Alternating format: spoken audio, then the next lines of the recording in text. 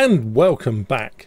Now today we're going to be looking at a discrete component, a little module in fact, that one there behind my finger. In fact it's so small I'm going to have to definitely use my pointer for this because it is tiny, and as the title of the video would indicate, this is in fact a 3 watt class D amplifier, and it is in fact dwarfed here on this little tiny breadboard because it is so absolutely tiny, but it does deliver a full 3 watts. I've got it connected up to a signal generator, and I'm delivering, let me have a look over there, what does it say? Something like half a volt going in, and that's plenty loud enough because the output is indeed going into a 3 watt speaker, so that should be okay, and it's a 4 ohm, which is ideal for this amplifier. Now as you can see, this speaker is quite chunky. I've used it before in demos. You can get these very cheaply on Banggood and AliExpress and all those other places, eBay and whatnot. Quite a different story from this little one we did a while ago in the video. Yeah, that's right, it was that video on screen now about the recording module, the ISD 1820. Nice little module, but the speaker that came with it, which is this tiny little thing, you can't actually see what wattage it is on the back there. It was a little bit disappointing, the volume. It got better if you put this in a tube or mounted it in a component box, you know, your final box that you're going to put it in. It will always sound a lot better, louder, clearer once it's mounted, so that the waves from behind the speaker can't cancel out the waves from the front. However, this speaker is a whole different kettle of fish. It's a much better speaker in itself. It's obviously a lot chunkier. It's 3 watts, got a big magnet on it, and it's nice. Although the downside, of course, is that you've got to find a box big enough to put in. Not that it's massive. You can see just from my hands there, it's not massive, but it is an awful lot bigger than that. So I guess it depends on what you want out of your project. If you just want a few beeps and burps and things, then maybe that little one is more than adequate. In fact, you might argue that a sounder, a buzzer, you know, would be more than enough. Piezo type thing. But remember, we use this one here for a voice, and we'll demo this in a minute again via this new amplifier. And it was okay, as I said, but coming out through here, it's, well, it should be quite a difference. We'll see about that. So what I've got it connected up to almost at the moment is a signal generator running at around about 1 kilohertz. I'll have a look, and it's too far away from the sea. As you can see, I've got my new Harry Potter glasses on because with the advancing years, it's getting more and more difficult to focus on my screen. It's the age, you see, it's the age. I can't do it anymore. So these glasses allow me to see much closer to the screen and so forth. But unfortunately, my signal generator is just too far the other side over there somewhere, and I can't see the actual frequency. I'll tell you what it is when we do it. Okay, so now I've got to unstick this because it's held in place by a blue tack at the moment. I'm going to just connect this up, and I'll be back in just a jiffy. Right, I'm just about to connect up the power supply, 5 volts to the plus on here. It's a little bit hacky doing it this way, but you know. Now, I don't know about you, but that sounds very loud to me, and it's really annoying. It's 2.6 kilohertz. I'm going to have to turn it off. It's 2.6 kilohertz, which funnily enough is what the ear can really hear nicely. It's about the same pitch as Screaming Kids, actually. Yeah, I know. No, don't talk to me about Screaming Kids on that flight from America. No.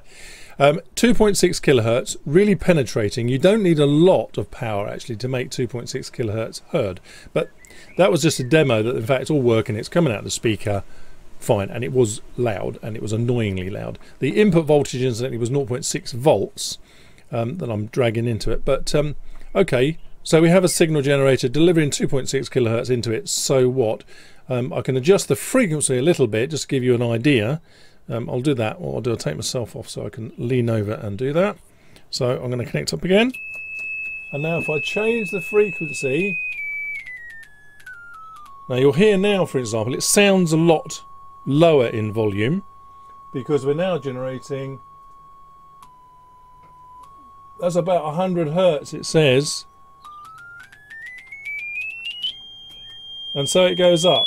Okay, I think we've proven it. Stop. I think we can stop that. Right, we've proven beyond all reasonable doubt that the amplifier works, and we'll talk about what class D means in just a while. What I'd like to do though is give this a real world feeling. You go, okay, so we have an amplifier, it works. How does it improve on something like this little one at the back? Well, not that, we have the speaker as well, but you know, the output from here. Let's see how that works. It'll take me a minute or so just to connect up, and I'll be right back. Right, it's all connected up. 5-volt power. I've got the current limited to about 300 milliamps, I believe. Let me just double check that.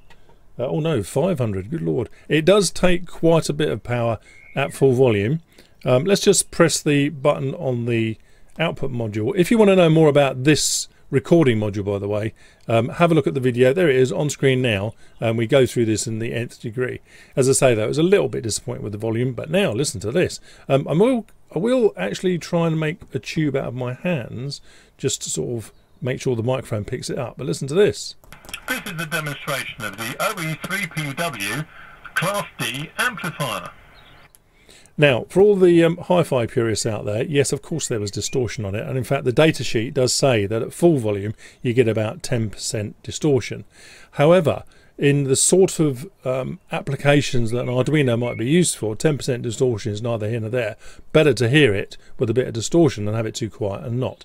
That said, if you bring it down to about 2.5 watts compared to the 3, you only get 1% distortion. So if I'd put a variable resistor in here, for example, as a volume control or a preset or something, then I suspect it would have sounded a little bit better. However, that is not bad. I mean, considering I've just shouted something into that microphone, and now I'm playing it back again. This is a demonstration of the OE3PW Class D amplifier. Now, sitting here, I would say that's probably the equivalent to what I can hear my own voice at recording this video. So that's pretty good. I'm quite pleased with that. In fact, I'm more than pleased. I'd say I'm quite impressed. I know it doesn't take much, does it? So yes, as a little tiny amplifier, that is good. Now, before we go into current consumption Class D amplifiers and what that all means, let's have a look where I got this from, which unusually I did buy it from a British supplier on eBay. At least I think they're British. Let's have a look. What does it say here? Yeah, in Cheshire. There we are. So there was a UK supplier. I think I read about this amplifier somewhere, or maybe it just caught my eye as I was browsing eBay, or perhaps they even sent me a suggestion. I can't remember now. It was long before my holiday. And I had this almost connected up at the time, so I can't remember why I bought this, but I thought for $1.99 it's worth investigating and sharing with you people. However, $1.99, although cheap as chips, really, you can get it a lot cheaper. Of course you can if you get it from the Far East. Let's have a look at this one. This is, who's this? This is AliExpress, right? Now look at this one here. You get 10 pieces, exactly the same item. 10 pieces for £3.63.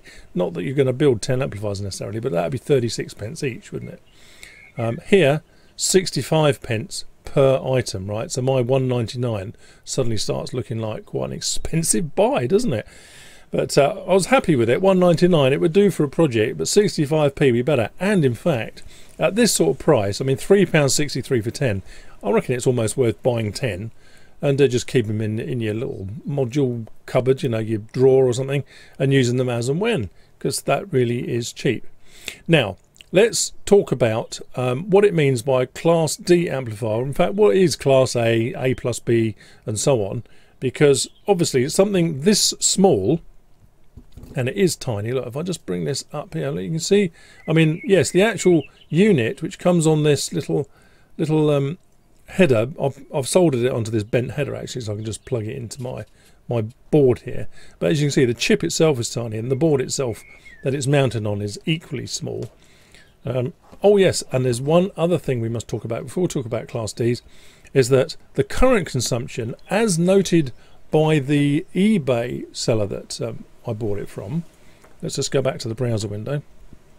There we are. Now if we scroll down, because this worried me for a little bit, but I thought, no, surely that can't be right. So here's some of the specifications for it. It says, yeah, anything between 2.5 and 5. That's not strictly true. The data sheet, as we'll see in a minute, says anything from 3 to 5.5. So if you've got a 3.3 volt chip, Arduino chip or whatever, ESP8266, it'll work on 3.3, although you do get a 5 volt output pin on those as well, almost definitely. So, you know, we're not worrying about the power.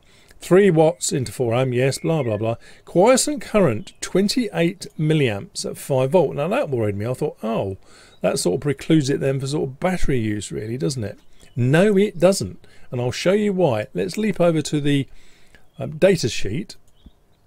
Here we are. Now, first of all, I'll put all this incidentally into my GitHub and put a link on the video below this, all right, so you'll see all this information.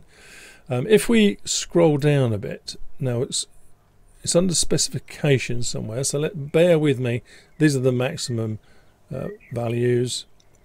So here we have, now, quiescent current, this is the one we're just talking about. It says here, no load, 5.5, well, we're running at 5 volts. Typical 3.8 milliamps, and in fact looking over at my power supply, it says 1 milliamp. Now okay, I'm not looking at an ultra accurate power. Well, the power supply is accurate, but it's only got 3 digits, so it says 1 milliamp. Okay, fine. Now that's not bad in quiescent mode, but it's not brilliant. However, if on one of these pins, go back to the workbench, one of these pins is known as it's marked on here as a chip select. You can probably just see it in between those wires. Look, the very first pin, CS, chip select, which on the data sheet is called something else. I think it's called an enable pin. So this pin here, pin 1, on both formats, is known as the shutdown terminal active low. So shutdown pin, basically. So look what happens.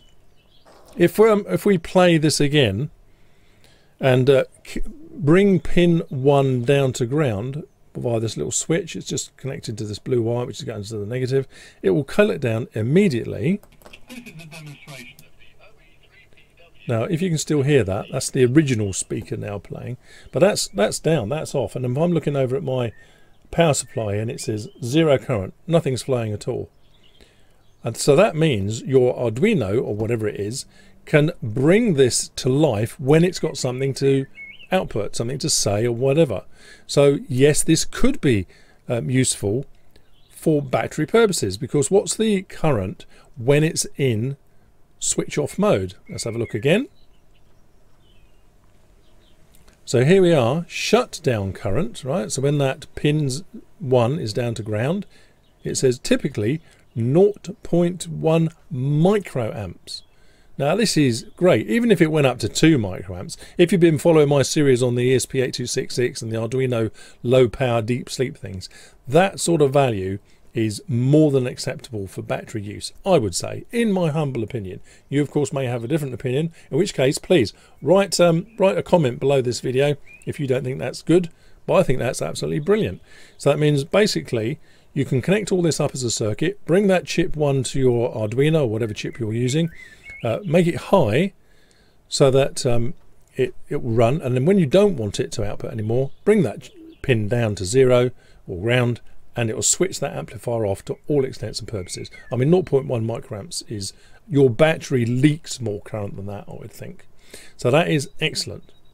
Right, time to talk about different classes of amplifiers and why we can get 3 watts out of this tiny little unit and no heatsink. You would think that, hang on, if this is dumping close to 500 milliamps or thereabouts into that speaker, and I had to put my power supply up to 500 milliamps, otherwise it just kept current limiting, how does it do it without blowing up? Good question. Right, let's talk about classes of amplifier and why this one works so well, because this does deliver 3 watts into that speaker and no heatsink, and it all runs perfectly great. Now historically, class A amplifiers, like valve amplifiers for example, and early transistor amplifiers, they were conducting all the time. So forget about battery running or anything like that, they would run it flat pretty quick. The output transistors were constantly running and then outputting a variation, you know, a sine wave on top of that into the loudspeaker, and that's what you heard, but it was pretty inefficient. Now class B amplifiers had 2 complementary output transistors. So one transistor amplified the positive cycle of your sine wave and one the negative cycle, so that only one transistor was on at any one time, and that was better, but it was subject to a bit of crossover distortion. So there was often an AB type amplifier which had a bit of A characteristics and a bit of B to stop the crossover distortion, and that went on for quite a long time. Indeed, when I was starting out electronics as a young child, stop the sniggering at the back there, back in the 70s, we used AB almost exclusively, as far as I can remember. It was a long time ago. All right, not that long ago, stop going on. Now, however, though, okay, there are other classes as well, C and whatnot, and G and H and all the rest of it. But D, then they're often referred to as digital amplifiers, which is it's not really true, although the efficiency of the amplifier is, well, upwards of 90%, because they're using MOSFETs. And if you know anything about the MOSFETs we might use in an Arduino circuit, where you can bias the MOSFET gate at 5 volts, the resistance between the drain and the source drops to almost zero. Sometimes it's like 0.01 ohms, which is why we use them for things like pulse width modulation and all that, because we can get the full voltage swing on the output. Ditto then for this amplifier here. Because it's a class D, the output swing is almost entirely the full voltage that you're putting in. Well, to all intents and purposes, it is the full voltage. So these days you'll find all the low voltage amplifiers, and indeed hi-fi ones as well, class D, like in cars, for example. I'm sure you've all heard cars going along with the windows down, and the bass coming out of that car is enough to shatter windows. Well, that's because it's running a class D amplifier on 12 volts, and that can deliver, you know, 100 plus watts. Ditto DJ type amplifiers, almost definitely class D these days, because you can really dump that current into a speaker very, very efficiently. That's the whole point. If you try to run, say, you know, a 500 watt amplifier as a class A, well, it'd be all right. You could use it as a home heating device as well, as a stove or an oven, because it would be so hot it would be ridiculous. So class D, I'll try and find a few more links, actually, sort of beginner links, the difference between the classes, because these days it all sort of blends into one another a little bit. But class D, known as digital amplifiers, not strictly true, but it's good enough for this. I think, in fact, if we go back to the eBay thing, I think this said class D, didn't it? Let's have a look. Class D digital. Oh no, it didn't actually. Oh, it did. There it is. Look, digital power amplifier. Because, well, it sounds good, doesn't it? If you put the word digital in, must be modern, must be good. Well, in this case, it is modern and it is good. So, okay, good luck to them. Right, that's that. So I'll put the specs for this, the data sheet, in the GitHub and under the video description as normal. Is it good for battery? Yes, it is, because you can turn it on and off by applying a low voltage or ground to that pin 1. Does it deliver 3 watts? Yes, it does. Distortion, well, as we've said, 10% at the full 3 watts, but only 1% at 2.5 watts, and, well, so much better than this. In fact, if I very quickly run the two side by side, I won't put my hands over it like this to sort of amplify the sound particularly. What I'll do is disconnect this one here just temporarily, so we only run this little speech module on this speaker here. So I disconnect this one here. Right, so that one's disconnected, and if I now press play, This is a demonstration of the OE3PW Class D amplifier. now I could see my microphone was picking that up because it's a pretty good microphone, but I bet I'm going to have to do some post-videoing enhancements to that, because I don't think you're going to hear it. Okay, so let's put this back in and have another listen. This is a demonstration of the OE3PW Class D amplifier. Now that's without putting any kind of sort of tube arrangement like my hand around it, and certainly not mounting it in an enclosure. Absolutely brilliant. Delivers that full 3 watts into there. Excellent price. Great thing to add in the project if you want a bit of volume.